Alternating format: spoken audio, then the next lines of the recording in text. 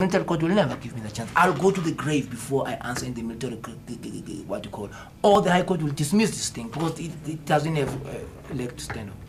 Then Manyanya, on this 7th charge, where it is alleged in that or about the 7th day of March at the near Pretoria, said accused unlawfully intentionally behaved with the content and or displayed insubordinate towards his superior officer, Colonel Drost, acting commandant, by not addressing the said colonel on his rank, answering the said colonel, shouting tone.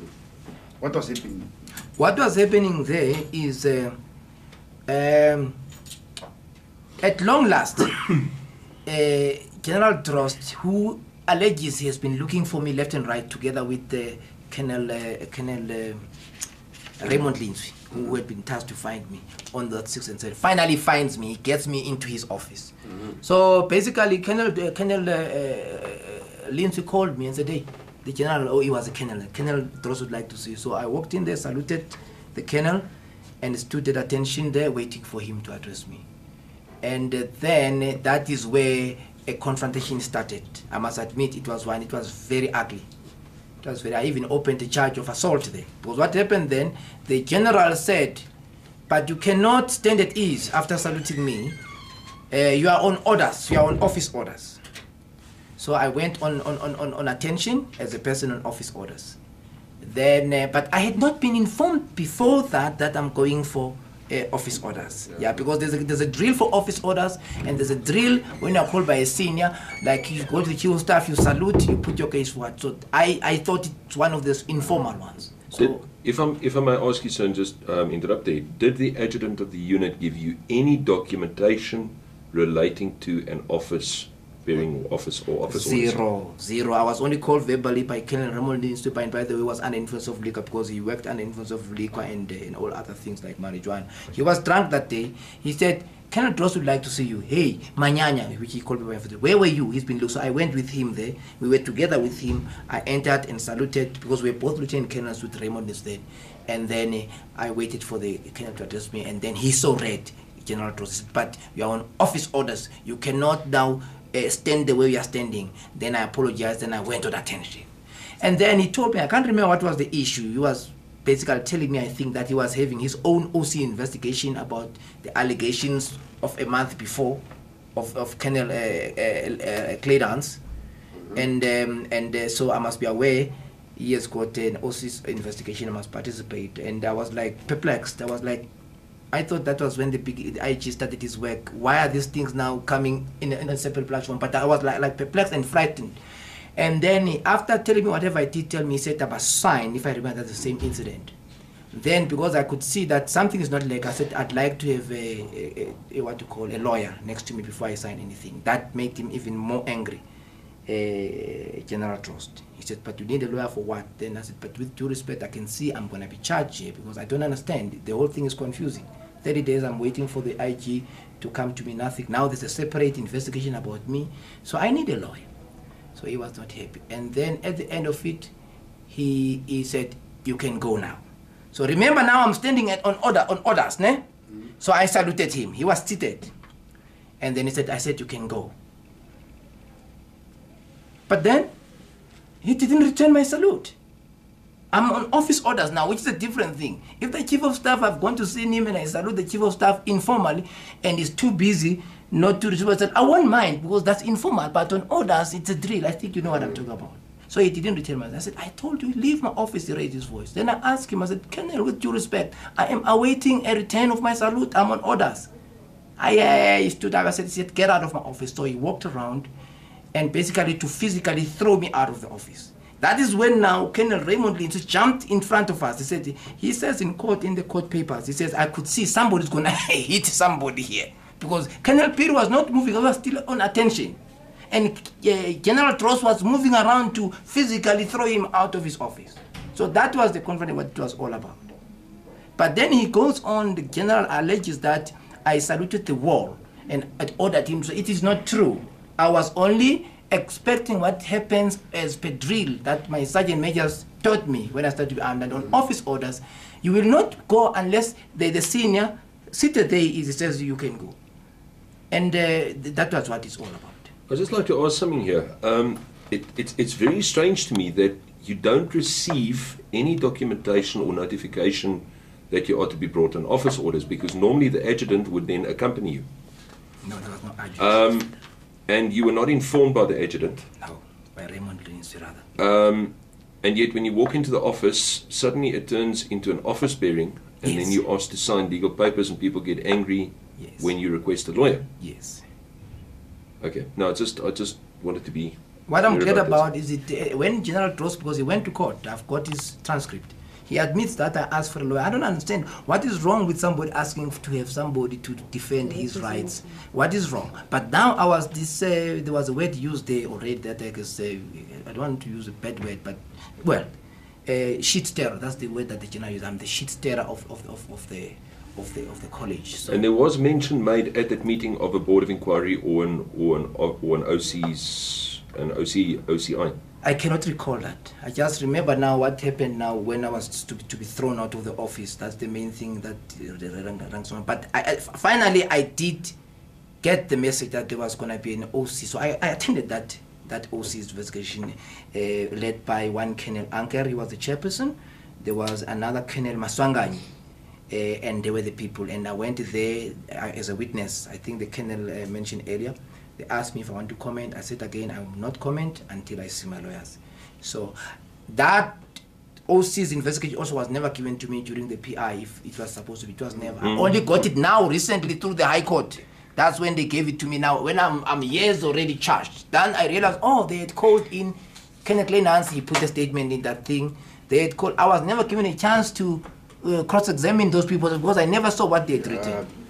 That's why I said they could have realized the board of inquiry to criminal investigation and cross-examine all those witnesses. No, there was not. I didn't know. I was just alone. I stood there as a person giving my own side of the story. I was never told who has been there before. So, and that was that. So, in your opinion, sir, did everything sort of come after the charges? Because it appears to me as a third party sitting here that everything happens belatedly. Yes. It's not according to system. There's a bundle that they gave me after the High Court order of Judge Clausen of the High Court in 2004.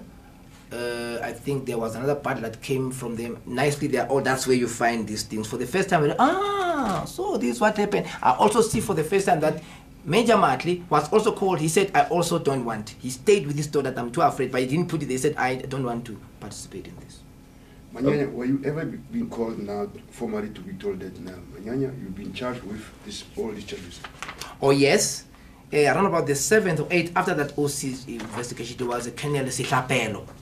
Colonel Sihlapelo was one of the instructors. Then he told me that we are getting charged. I think that was the 9th thing, if I remember well. And then I was told that there was going to be a PI, if I remember well, which happened now. I think on the 20. Maybe the beginning of April. I was back to my unit now at Defense Intelligence.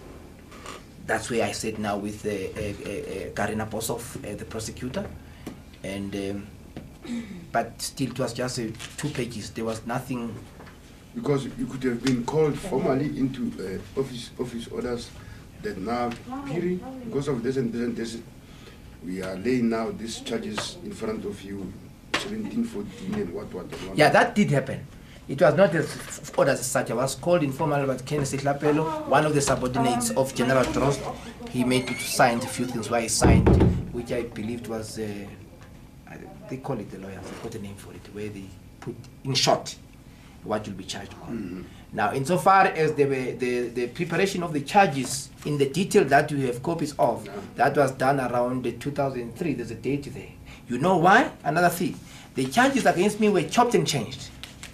16th of January 2003. Thank you very much. That's when they started to, that's one of the reasons why my lawyer was having a problem preparing for defense. At some stage I was charged for this and that, and they changed them, And then I was asking in court, when am I going to prepare my witnesses if you chop and change the what you call, like it's a moving target. Now they were trying to corner me somewhere. Because when you were called by Sihlapelo formally to be told that you are going to be charged with this and this and this, thereafter you could have been given those charges.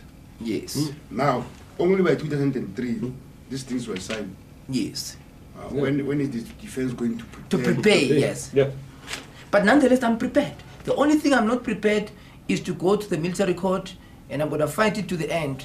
when the board of inquiry of General Marshall is not yet given, because I will be saying other soldiers must be so victimized. You know, you go and defend, people say things about you, you are made this bad looking guy, but that confidential thing Mashoala, the general, wrote about me, stands somewhere there. I might want a promotion in the future, they will read it in confidence. This man is bad news. Whereas, I'm an innocent man who just dared to blow the whistle. Because for me, it's ridiculous to charge a person with so many, for small things like this, so many charges. It's very much ridiculous. Colonel, with all respect, in my 30 years that I've been in the military, it's the first time that I've seen a man charged with so many charges. Yes. And with so little procedure being followed in the system. It's, I've just got 2 further questions for you, sir. During the meeting with Colonel Drost on charge 7, was there anybody else in the room except for Colonel Drost and Lindiwe? There was nobody else in the room, but I can attest to one thing, that our voices did go higher between me and the colonel. And I say this with a bit of shame. I was supposed in a way to handle my own emotions, but it was difficult because he was like saying, he was chucking me out of the office. And as an officer, there's a drill for office orders. And I felt it's unfair that he would expect me to march without a full drill of office orders. If it was informal, like I thought, it would have been okay. The other thing that also caused a lot of, you know, kind of a run-in there was the fact that the colonel there, now General Drost, had already, you know, bought into the idea that I had refused to salute Colonel Kleinhans a month before. Remember, there was the issue where they alleged that I walked in without saluting him, and he had to call me to salute me, blah, blah, blah, again. Now, for me, it was important for General Drost to return my salute so that I can be sure he saw me saluting him. Otherwise, I was going to get a second allegation that I refused to salute my seniors, and I look actually like a terrible guy who has a problem with whiteys. If anybody who reads this says, this guy has a problem working with white people, where it is not the case. So I felt it's important, it's office orders, say I have saluted him with due respect. Never. But yet, sir, as a third party, from what I see, it was not actually office orders because you were not properly informed. Yes. Therefore, the assumption is, it is, as a third party, what I'm seeing is if one cannot bring a colonel on proper office orders, and there is a discipline/racial problem that exists during a course. Now, many years ago, I was taught, show me the people and I'll show you the leader, show me the leader and I'll show you the people. And it is frightening when I see that basic structures are not being adhered to, which then indicates that I can understand that there was a problem at the school itself. It was a problem of the it's just, that's just an observation as a third party. Even for myself, MDC, Rule 102 until Rule, you read MDC, it will give you all the steps until you go, you get to the court martial. All those steps were not followed totally, they were flawed. And yet, sir, when you left, that's my final question, when you left, you did salute. You mean now with Colonel Drost? With Colonel Drost. I did salute, but the salute was the cause now of the charge now, because the charge is, I ordered him to charge to, no, he says I salute, that's ridiculous. I saluted the wall and then turned and say, you salute me, I will salute the wall. That's his allegation. And did he salute you on leaving, sir? He did not that I can recall. He did not. He did not, because remember, he was physically throwing me out. I had to, because now Raymond was between me and him, my fellow lieutenant colonel. So I had to leave. But my voice was high for the one reason I intended, because it was in the corridor of the Army College. I repeated, I only expected the colonel to return my salute. My voice was high because I intended people next door to hear that the issue is about salute. I don't want to be hit back with this allegation that I don't salute my seniors. From my side, thank you very much, Colonel.